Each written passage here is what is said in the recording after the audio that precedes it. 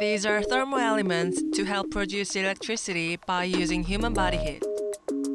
Letters appear on the LED board when the voltage of the thermoelements attached to the wrist is increased.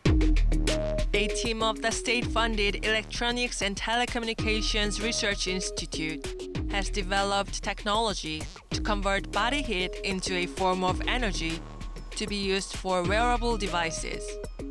Unlike the disposable batteries, a very small fraction of human body heat can be utilized by thermoelements to power wearable devices. The device can also be used for remote monitoring or remote checking the health status of infants, young children, and elderly people. 향후에 사람이 지니는 여러 가지 각종 전자기기, 정보기기를 운영할 수 있는 에너지를 공급할 수가 있습니다. This technology is expected to be commercialized within 2 to 3 years.